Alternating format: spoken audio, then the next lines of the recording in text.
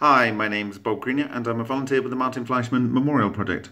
Today I was going to take a quick look at the bend in the Kanthal wire on the LION2 reactor, and this was placed over one of the swirls, the left hand swirl you'll see here, and you can actually see the end of the reactor, if I can get my finger in there, and you can see how it was kind of outside of the containment of the reactor. But here it is as it was placed when we disassembled the reactor itself. So this is the bend in the wire we were just looking at. Here is the spiral going around this way and the spiral going around this way. This one appears to kind of almost be on top of this one.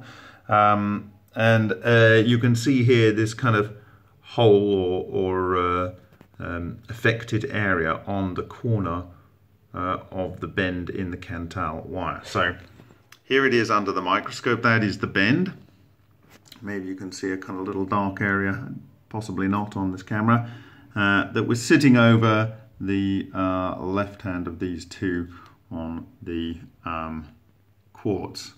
Now, the very interesting thing about this piece of quartz is the affected quartz is only on the outside of the quartz. So there's the reactor core end that is kind of coming into this part of the quartz tube furnace liner, and it's not affected on the inside of the glass, it's only affected on the outside. Now hold that in mind as we move forward.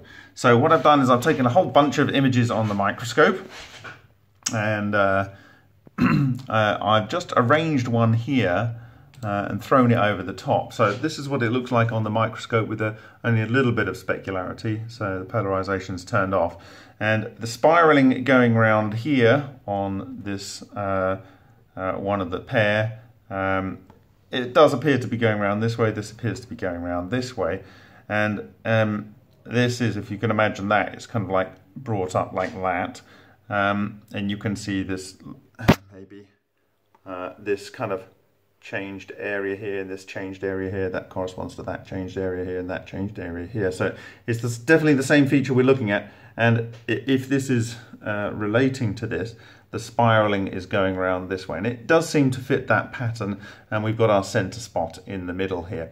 So I just want to take you through a whole bunch of images that I've taken, and these will be available for download in the link in the description of this video. So here's kind of an overview shot with specularity. So you can see this kind of almost like a built-up area here in the depression. This is the only sort of image that shows the same sort of kind of pentagonal feature that we have here. So I'm going to go through a couple of images. So this is that, and this is going in a bit closer. And you can see.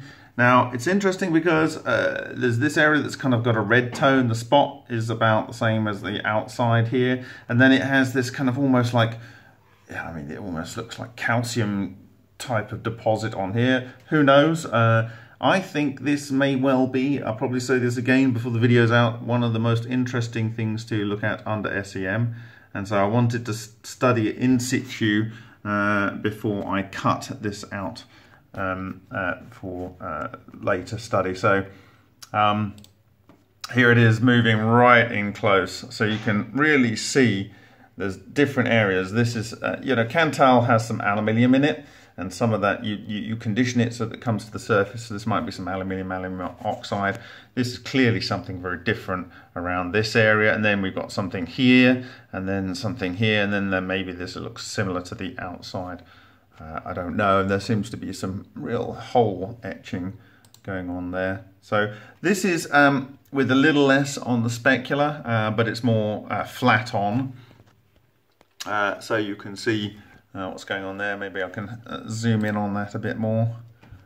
So it almost looks like a hurricane system, you know, tornado type structure. You see those satellite photos of hurricanes from above. And here it is with more of the specularity turned off, so a bit more polarization. And we're starting to see a lot of red coming through here. This looks very, very different from this. So I really cannot wait to get this under the microscope and see what we are seeing in terms of if there's any elements in here that should not be in Kanthal wire. And here it is, slightly different angle, and this is a more of an overview, so I can go into that,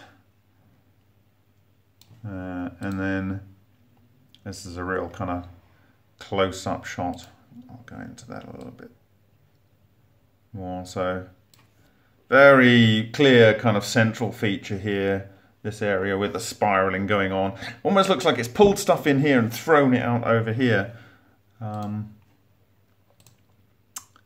I've done some measurements here, so the whole structure radius is, so it says 0.9 of a millimeter all the way across the affected area, and this central spot is a radius of 38 approximately micrometers. So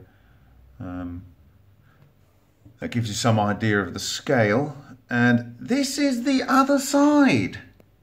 And this was a bit of a surprise to me. There is no, doesn't even look like it's been affected at all. So it would seem that on the top side here, it's affected with the hole, just like on the top side of the quartz here it's affected, but on the undersides of both, doesn't appear to be any effect whatsoever. Let's just clarify what I'm trying to say there.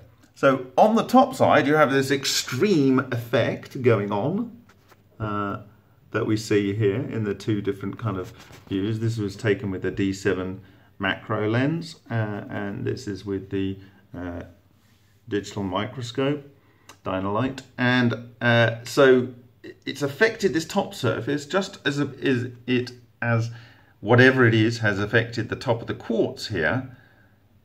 But it hasn't affected the inside of the quartz and the underside of the Kanthal wire. How? I mean, is it something that's coming straight down here?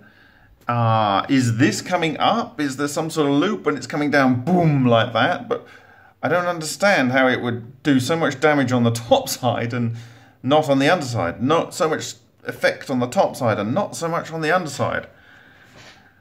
I just am continually amazed how this LION reactor keeps delivering mysteries, and get your thinking caps on, see what you think this might be. Anyway, this is the last time it's going to be whole, because I am going to cut that bit of wire out, that section out, and it's going to be one of the pieces that I hope to look at under the SEM with EDS next week. And could this be something that allows us to really understand if this is an EVO or some sort of beam or some sort of prominence that's coming out of the LION reactor and has moved in and got stuck with whatever the electrical and magnetic field was made by the wire and the solenoid of the heater coil at this space in the oval reactor. Could we have trapped an EVO in position, and is this going to tell us something? The elemental variation across this, is this going to tell us something about what an EVO can do in terms of transmutation? I have no idea, but I can tell you I am so looking forward to analysing it. Wow, thank you to LION. Again, you know, I've had this for more than, I guess, 18 months, and as you get new tools to look at it, it kind of reveals some more of its mysteries. But could this part of LION tell us what an EVO can do? Is it going to say we've got something in here which is basically out here? I don't know if that's kind of what it looks like. And what is going on with this? Is this something that was, maybe this is carbon rich, or maybe it's copper and copper oxide rich, and maybe it's grabbed those elements from the core and from the heater coil that was around the reactor, which actually you can see if you can look inside there. That's the actual core is being held inside there. So you can see that the heater wire wrapped around here, and this is the affected area, and it broke off here, and that's the break you see up at this end. Has this got this redness that reminds me of the Cu2O crystals, and you know, did it grab all that material as it was coming through and come to here? But what is this? What is this? Is this just aluminium oxide, or you know, is it calcium? I don't know. I'm so looking forward to analysing this. So that's about it for this video. Thank you very much for your time. I look forward to seeing you in a next video.